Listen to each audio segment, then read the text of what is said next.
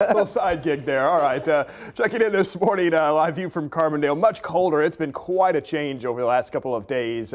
Live view there and showing some of that camera bouncing in the wind. It is cold. It is blustery outside. Definitely a winter-like feel as you step out the door this morning. Temperatures dipping back below freezing now across southern Illinois. We've got a few spots even into the upper 20s.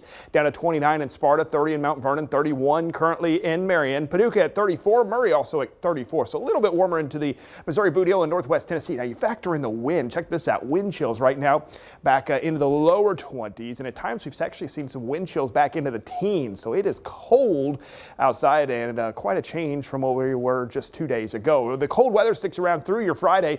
This afternoon it's going to take some time, but we will eventually see some sunshine. Some low clouds though around to start the day. Kind of a gloomy gray sky to start the day. But as we look ahead to the weekend, we'll turn the temperature right back around as we send it back up into the mid to upper 50s, especially by Sunday afternoon. The one downside to the warmer weather returning, the wind is also going to return back out of the south Saturday and Sunday, and could be very strong winds on Sunday afternoon. Enjoy the dry weather this weekend. Of course, we need to kind of dry out after all the rain we've had around here, but it looks like some more wet weather on the horizon, especially by the middle of next week. All that rain right now making its way to the east coast. A lot of quiet weather taking hold across the central U.S. and the Midwest. Notice the low clouds, though, streaming straight out of the north. There is some lake effect snow up in the northern and northwest parts of Indiana. That is, of course, going to stay well away from us. The clearing line just to our west right now, but a lot of those low clouds moving in from the north will be around, especially into southern Illinois and western Kentucky into even the early afternoon. This is about 3 o'clock, and I really think we'll start seeing some clearing, especially southwest Illinois. Much of southeast Missouri is likely to see mostly sunny skies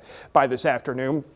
Temperatures, though, only going to top off into the mid to upper 30s today. It's going to be cold, factor in the breeze. Wind chill stay in the upper 20s. We'll see skies clear out overnight tonight. Notice as high pressure passes by the streamlines there, we'll see winds back out of the south by Saturday morning. Saturday afternoon, clouds increasing, but with the south winds pushing temperatures back into the upper 40s, about a degree or so above average. By Sunday, we're into the upper 50s, approaching 60, and staying fairly mild into the early part of next week. In fact, by next Tuesday, we're right back into the 60s as our next storm system tracks out of the desert southwest right across the plains. At southern track means no snow around here. Sorry, snow lovers. I know you guys have had it pretty tough this year, but we are going to bring more moisture out of the south, and that means more wet weather showing up in our forecast. Dry this weekend, dry through Monday, but here comes the next chances for rain on the horizon. By Tuesday, tracking a couple of isolated showers.